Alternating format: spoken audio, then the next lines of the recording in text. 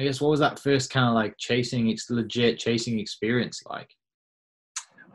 So I, a lot of people don't understand with chasing. There's a lot of driving and there's a lot of boring time. It's not like Twister where everybody's like, oh my gosh, it's excitement galore. What was it like inside the tornado? I'm like, no, I sat at a Dairy Queen for about 7 hours waiting for, the blue skies to get clouds so I don't get, a sunburn. Yeah.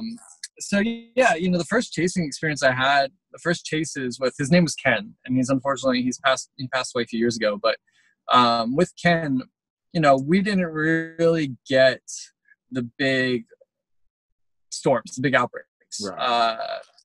So it was nice. It was actually kind of relaxing. He kind of eased me into it. It was like, okay, hey, here's this kind of storm, here's this kind of storm, here's this kind of storm in this environment, and so on and so on. But on May 29th, 2004, up in Kansas, near Anthony, Kansas, that's when I got my first like real storm chasing experience. We saw 13 tornadoes in one day up there, and it was a whole roller coaster of this is amazing versus holy crap versus something is playing wrong with me versus I want to get closer.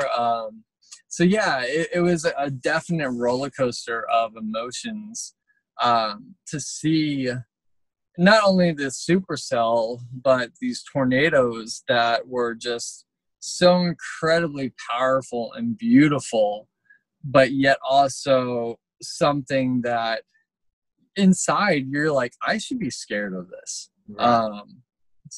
It's funny because, I've seen a lot of storms, a lot of tornadoes since then, and every tornado is pretty much the same emotionally because, it's like I said earlier, I'm still a little scared because I feel like if you're not scared, you don't respect what you're looking at.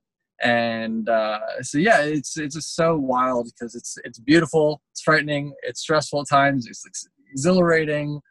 Sometimes you drive all the way from Dallas to Wichita, Kansas, you get a Dairy Queen and you turn around and you come home and you wonder why you just did that.